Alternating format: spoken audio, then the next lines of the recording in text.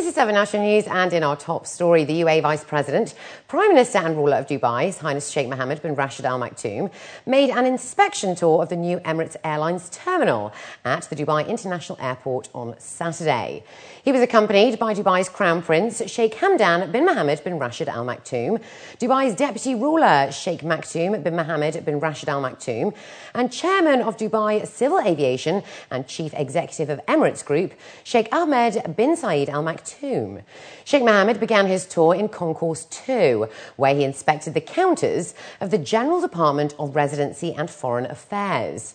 The ruler then headed for the new terminal through the internal metro, which connects the old terminal with the new one. Entering the new terminal, Sheikh Mohammed inspected the arrival and departure lounges, as well as 2 arrival sections, where he was briefed on the latest e-gate system to speed up and simplify the immigration process. Sheikh Mohammed hailed the General Department of Residency and Foreign Affairs initiatives and advised them to exert all possible efforts to achieve 100% passenger satisfaction. His Highness Sheikh Hamdan bin Zayed Al Nahyan, the ruler's representative in the Western region and chairman of the UAE Red Crescent Authority, is calling on the community to help raise funds for the nationwide charity campaign to help Yemen's food shortage. Sheikh Hamdan said in a statement that they will spare no effort to meet humanitarian needs, in an extension of the approach learnt from the late Sheikh Zayed bin Sultan Al Nahyan. He appealed to both Emiratis and expatriate residents to assume their religious, moral and humanitarian duties towards those in Yemen by donating to the fundraising drive in order to ease suffering. The donation campaign is continuing today for the 3rd consecutive day and has so far collected 4.3 million dirhams. The RCA is receiving cash donations through 167 sites, from shopping malls and cooperatives to banks and government and private bodies across the country. Islamic scholars are putting fasting hours this Ramadan at nearly 15 hours each day.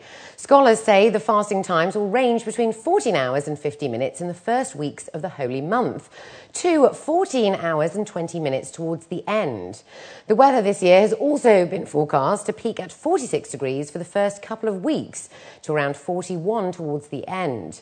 Ramadan this year has been predicted to start on July the 20th, and those fasting have been advised to avoid fatty foods and heavy meals when breaking their fasts, as well as fizzy drinks and spicy foods. A total of 5 million Noll cards have been produced since the Dubai Metro started its operations in 2009, with 1.5 million transactions made on a daily basis. According to a local daily, His Excellency Mata Al Taya, the chairman of the board and executive director of the Road and Transport Authority, stated that Noll cards are sold and topped up through more than 1,000 outlets, and that the number of daily transactions of Noll cards currently tops 1.5 million transactions. This includes passengers' entry and exits from metro and bus stations, payment of parking fees and recharging of cards. He stated that the figure is indicative of the rising number of users of mass transit modes.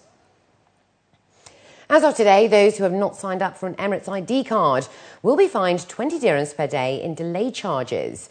The deadline ended yesterday after a month's extension was imposed at the end of May. Delay charges are set at 20 dirhams per day, and those who fail to pay and accumulate a total of 1,000 dirhams in delay charges will have to pay the 1,000 dirham fine before they are able to travel out of the country. Over 38 Abu Dhabi-based workers have revealed that 12 months of English classes have finally paid off, according to a local daily. Labourers at the Sadiat construction village were happy to learn English, and they can now communicate with ease. The programme was organised by the Tourism Development and Investment Company and 5 TDIC staff volunteers who carried out the classes. After working hours 4 days a week, students were divided into 5 groups and were taught the basics along with topics related to their line of work, as well as conversational English. At a recent gathering, the art community examined the relationship between contemporary interpretations of national identity, ethnicity and art. Barshil Art Foundation, which is dedicated to promoting art in and beyond the UAE, organised the event in an effort to further promote better understanding of the industry as well as artists. The art community engaged the public to look more closely at the relationship between an artist's ethnicity and how it impacts art. According to them, through this effort, they hope the public will have a better understanding of art as well as the artists. They say artists often find themselves seen and judged by their nationality before their art, which is supposed to extend past the limitations of race, colour and creed. The discussion relates to the Foundation's current exhibition, aptly called Alienation. Works on display provide a narrative that destabilises ideas of national identity, highlighting scenarios of alienation in various contexts, including geopolitical relations and daily life. The UAE and the region are going through huge changes, and people are trying to ascertain a specific national identity. And we're trying to explore whether it is possible to identify a single nationality or a single identity that exists within the UAE, or is this a globalized identity that we see in the UAE and the Gulf? The concept is the most important element in my work. So it's the message that I'm sending through my work. So, and to be honest, there's no one message, it's different. So sometimes I'll be talking about the changes in our environment that I am as an artist or as a human, I'm not happy with. And sometimes I'll talk about the issues that we're suffering from as a human being or as a woman. And finally this evening, art and design toy enthusiasts will get a chance to preview and possibly own some of the most exciting contemporary designs from artists across the UAE. The Middle East's largest designer toy exhibit opened on the 28th of June at the Dubai Mall and will run until the 8th of July.